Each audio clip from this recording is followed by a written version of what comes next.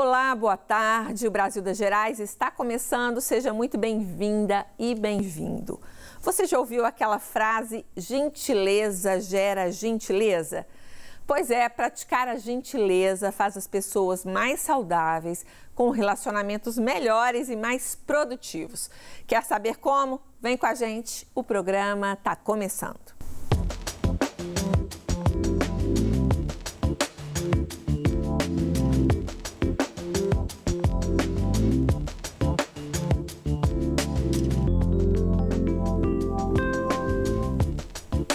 Em 13 de novembro é celebrado o Dia Mundial da Gentileza. Não por acaso, existem inúmeros benefícios nessa prática, não só para quem recebe gentileza, mas para quem é gentil também. As consequências são positivas para toda a sociedade. Cumprimentar as pessoas, ser educado, saber ouvir e se colocar no lugar do outro são atitudes simples que podem promover um ambiente melhor e mais felicidade e bem-estar geral. No programa de hoje, vamos refletir sobre a importância da gentileza e de promovê-la em nossa sociedade. Para isso, convidamos a Karina Oliveira, que é doutora em psicologia e está aqui no estúdio comigo, e a Nina Rosas, que é professora de sociologia da UFMG e vai participar com a gente de forma remota. Olá, boa tarde. Boa tarde. E muito bem-vindas. Muito obrigada. Olá, Nina. Boa tarde, muito obrigada pelo convite e boa tarde para quem nos escuta e nos assiste. Um prazer recebê-las para esse tema que eu adoro e que eu gostaria aqui de lembrar que essa frase, gentileza gera gentileza, foi criada pelo profeta Gentileza, que era uma figura emblemática do Rio de Janeiro, já falecido, mas que deixou esse legado aí pra gente, né? Pintando essa frase em muros e ficou eternizada. Agora, Karina, conta pra gente por que ser gentil no nosso dia a dia faz a diferença. Bom, a gentileza é um comportamento pró-social. Comportamento pró-social é todo tipo de comportamento em que a gente atua visando o bem-estar do outro. Pode ser uma ação individual como coletiva, né? E o comportamento da gentileza está associado com a empatia, com a compaixão. Tem alguns estudos, especialmente voltados à psicologia positiva, que vão dizer para a gente que a gentileza está associada à elevação dos níveis de bem-estar subjetivo, que é como a ciência tem chamado de felicidade genuína. Então, para a gente, no dia a dia, o benefício primeiro é que ser gentil aumenta a nossa sensação de felicidade. Além disso, a gentileza está muito associada à boa qualidade da interação entre as pessoas. Então, a gente se sente mais feliz num ambiente mais saudável. Então, é importante. Maravilha. E, Nina, como é que a sociologia entende a prática da gentileza ao longo do tempo na sociedade? O que mudou? Olha, a gente pode fazer recortes dos mais diversos, porque na sociologia a gente não tem necessariamente uma ciência consensual. Mas eu vou trazer aqui algumas pequenas contribuições. A gente pode começar com os autores que, de fato, tiveram uma produção mais importante na virada do que a gente chama, né, de sociedades antigas para sociedades modernas. E a gente percebe, porque a sociologia é uma ciência que vai falar muito sobre a nossa ética, o nosso convívio em sociedade e aquilo que a gente acha que é mais privado nosso, que é mais particular, com as suas dimensões mais estruturadas. Então, esses primeiros autores que falaram sobre o processo de industrialização, formação das grandes cidades, a passagem do meio rural, agrário, das pequenas manufaturas, para o que a gente tem hoje como as sociedades urbanas, eles pensaram sobre isso, não às vezes usando exatamente esses mesmos termos, mas elaborando um pouco o pensamento de como que a nossa maneira, né, como que aquilo que nos unia era muito mais a similitude e hoje o que nos une é mais a nossa diferença. Por incrível que pareça, Patrícia, a gente tem hoje um tipo de cola, digamos assim, né, o que nos dá coesão social, que está muito mais pautado na contribuição que a gente faz individualmente para o que a gente chama de projetos individuais de vida, do que propriamente para aquilo que a gente tem de comum. E olha só, Nina e Karina, né? A gente vive hoje tempos difíceis, né? Nesse pós-pandemia, podemos dizer que estamos vivendo aí uma pandemia de saúde mental. Esse período pós-eleições, que os nervos ainda estão aflorados, guerra na Ucrânia, enfim, motivos para a gente se estressar que não faltam. Como que a gentileza pode ajudar a melhorar a nossa saúde mental, Karina?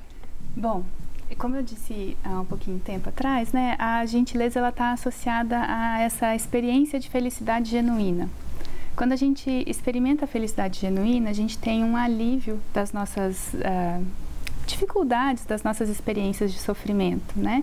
Então, eu sempre comento com os alunos, né, que a gente ter baixa depressão não significa ser muito feliz, né? Significa simplesmente amenizar a dor.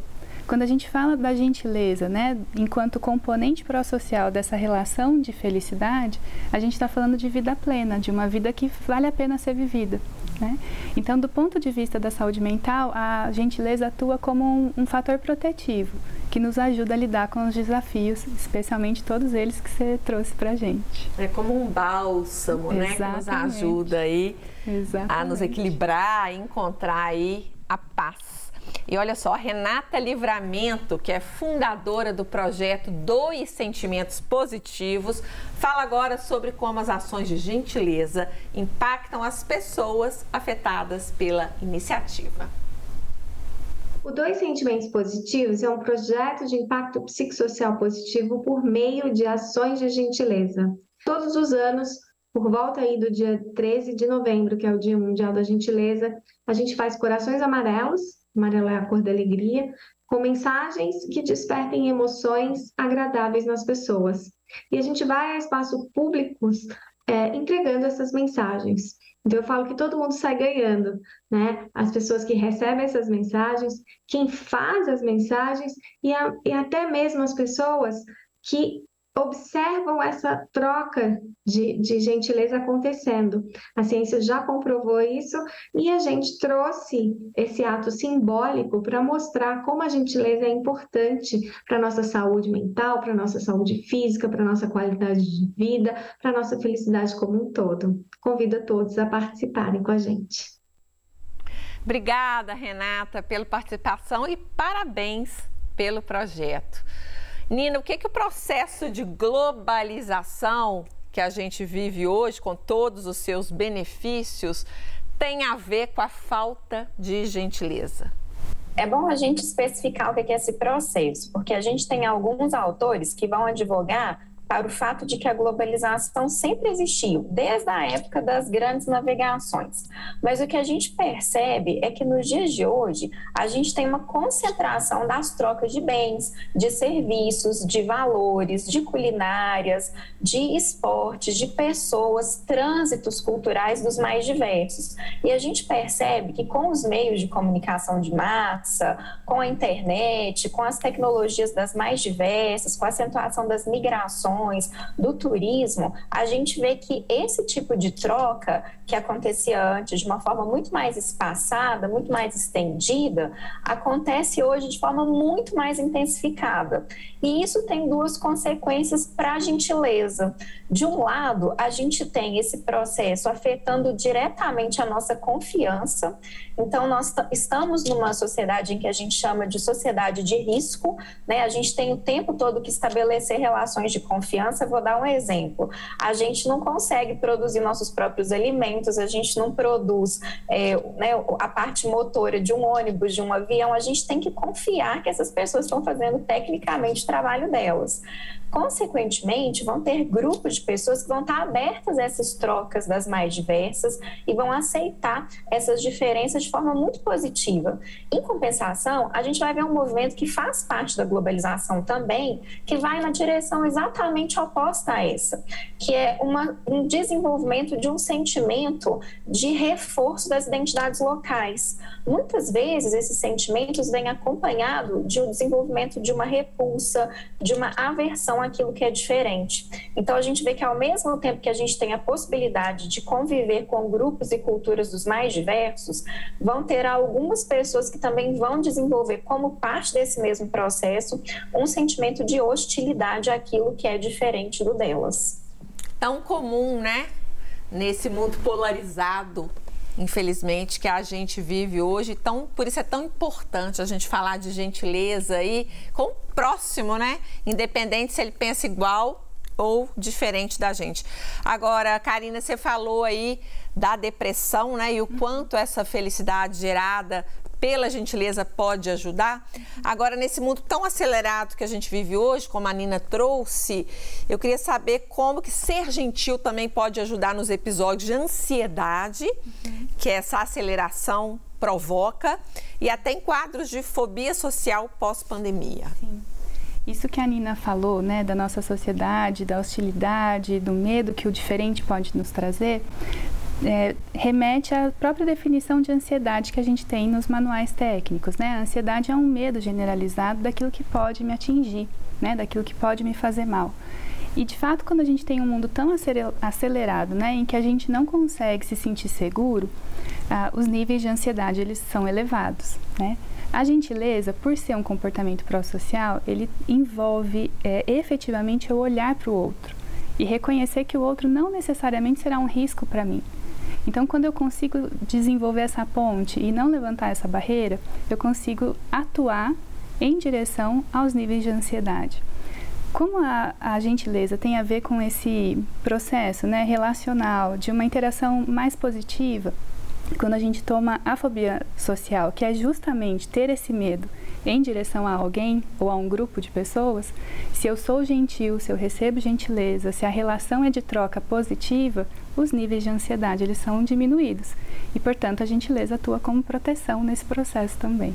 É uma forma da gente estar mais presente, né, no aqui e agora. A gente faz agora um rápido intervalo e antes disso eu deixo você com um trecho do filme Extraordinário, que conta a história de um menino que tem uma deformidade facial e, ao frequentar pela primeira vez uma escola, ensina importantes lições sobre gentileza e afeto. Até já! Dear God, please make them be nice to you. I know I'm not an ordinary 10-year-old kid. I've had 27 surgeries.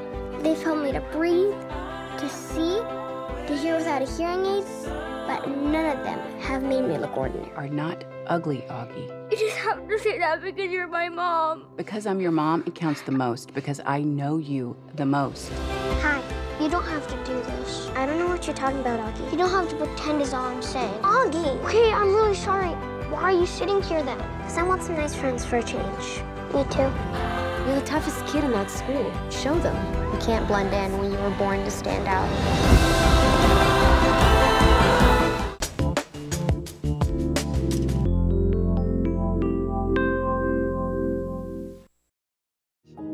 While everybody else is taking life, I'm gonna be saving it. And that's gonna be my way to serve. I'm not with you because you weren't like anyone else. There's something you gotta see. Who did this? That's the coward. We have to go back up tomorrow. Help me. You'll have to trust me. You better come home to me. Please, Lord, help me get one more. Help me get one more. Brasil das Gerais está de volta e a gente acabou de ver um trecho do filme Até o Último Homem, que conta a história de um soldado que lutou na Segunda Guerra Mundial sem usar armas, pregando sempre o amor e a gentileza. E seguimos conversando sobre o tema com a Karina Oliveira, que é doutora em psicologia, e a Nina Rosas, que é professora de sociologia da UFMG.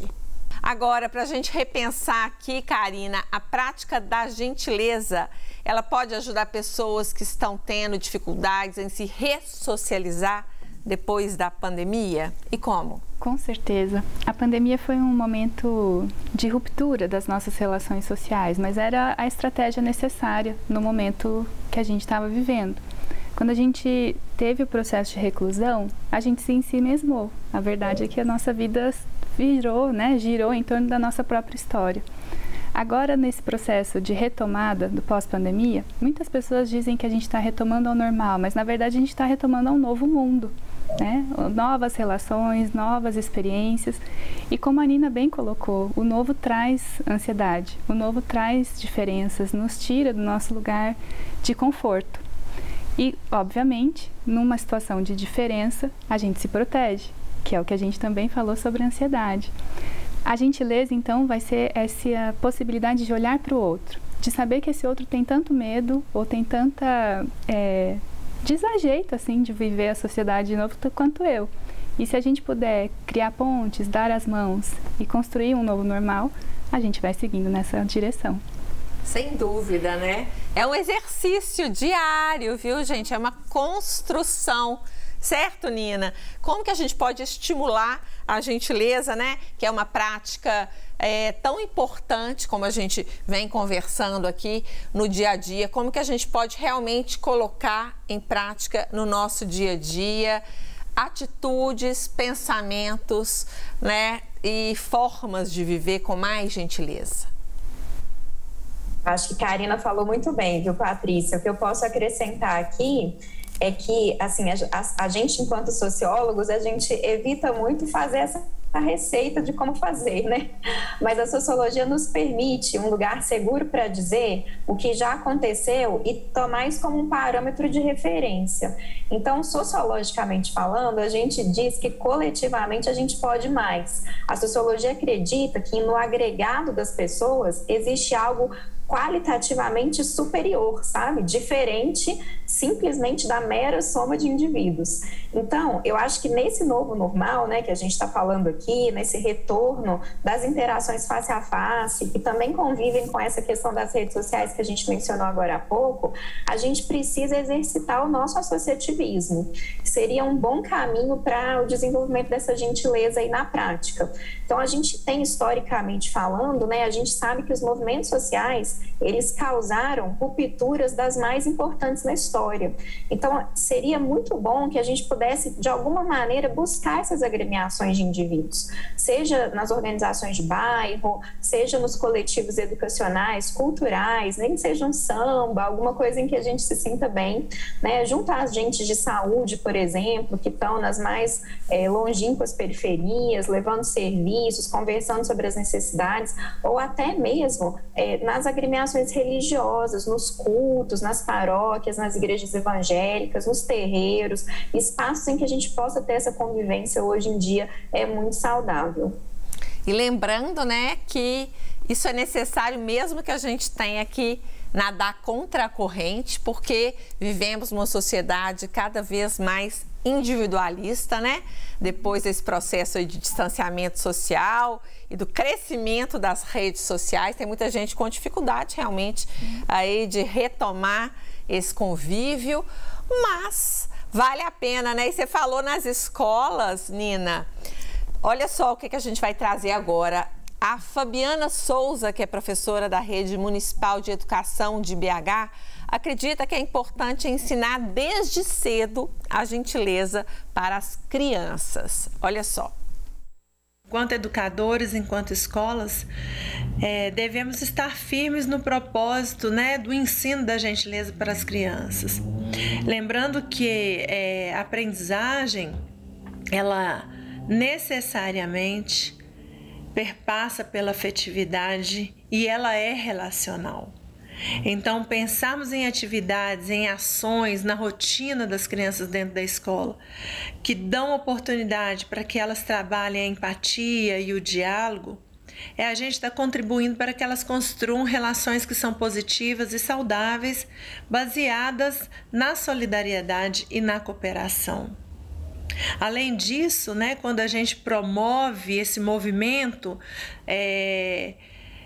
desse cuidado um com o outro, né, de pensarmos ações de gentileza, de pensarmos o que é ser gentil, nós estamos também trabalhando para a construção de um outro mundo possível, né, um mundo onde o foco seja o bem viver. Então é isso, né, gentileza gera gentileza, como já dizia o profeta. É por aí. Obrigada, Fabiana, pela participação com a gente aqui no BG. E viva as nossas crianças, né? Que elas possam ser exemplos, né? E trazer cada vez mais gentileza para esse mundo que precisa tanto. Agora, Karina, se pensando a longo prazo, né? Já que a gente falou aí das crianças que vão construir um novo mundo e uma nova sociedade, quais são os benefícios a longo prazo de se praticar a gentileza? O primeiro deles a gente já conversou, que é essa sensação de felicidade genuína. Mas os estudos também voltados à gentileza, bondade, compaixão, associam longitudinalmente a gentileza a comportamentos mais otimistas, mais esperançosos, relacionamentos mais significativos entre as pessoas, né? E tem estudos muito interessantes que avaliam a gentileza em pessoas que não fizeram nenhuma prática gentil, pessoas que fizeram prática de gentileza com estranhos, desconhecidos, e pessoas que fizeram gentileza com familiares. Então, o primeiro grupo, quem não pratica gentileza, tem menores níveis de felicidade. Então, bem-estar, saúde, questões de saúde mental são mais agravadas. O grupo que faz gentileza com pessoas desconhecidas tem elevação importante comparada com o primeiro grupo. Mas quando a gente é gentil com as pessoas da nossa família, com os nossos queridos, a sensação de bem-estar, ela perdura durante anos. Então, do ponto de vista do impacto, maravilhoso. Ai, que lindo, né? É impressionante quando a gente recebe um bom dia, às vezes a sua vibração, né? O seu dia ali muda, assim como um sorriso, são pequenos gestos aí que fazem a diferença. Nina, que outros exemplos você pode dar de gentileza que são fáceis aí para qualquer um de nós colocar em ação? Olha, eu vou dar um exemplo que, na verdade, é um conceito, mas que eu acho que a gente pode aplicar em todas as esferas da nossa vida, que é muito trabalhado nas ciências sociais, que é o conceito de alteridade. Simplificando, é a ideia de a gente começar a estranhar aquilo que é tão familiar para a gente e tentar nos familiarizar com aquilo que seria estranho, diferente, com o outro, que às vezes não comunga dos mesmos valores que a gente. Porque quando a gente fala da construção da cidadania, muitas vezes a gente pensa que deveres e direitos, né, que pela nossa Constituição estão dados para todo mundo, tem o mesmo tipo de interpretação para os vários grupos, e isso não é verdade. Então é muito importante que a gente consiga se colocar no lugar do outro. E parece abstrato, mas eu diria que uma escuta afetiva é a grande chave de mudança. Porque às vezes a gente parar para olhar para o outro e entender que às vezes ele não parte da mesma realidade que a gente, né? Que, por exemplo, uma mãe que ela pode estar muito cansada de exercer a maternidade sem uma rede de apoio, muito embora ela seja feliz e realizada sendo mãe, que um trabalhador que pegou 3, 4 horas de transporte público pode também ter outras dificuldades que às vezes quem está, né, transitando pelas grandes cidades de carro não teria. Quando a gente começa a fazer esse exercício de sair do nosso lugar familiar e ir para o lugar do outro que poderia não ser estranho e tentar tornar esse espaço familiar, a gente tem aí uma virada de chave que pode ser muito poderosa para a nossa convivência coletiva. Principalmente, né, nesse momento em que a gente vive, o quão saber ouvir é importante, né? É um exercício de gentileza num mundo onde todo mundo quer só falar. Deixa uma mensagem final, Karina, então, para quem está nos ouvindo e quer colocar mais gentileza na sua vida.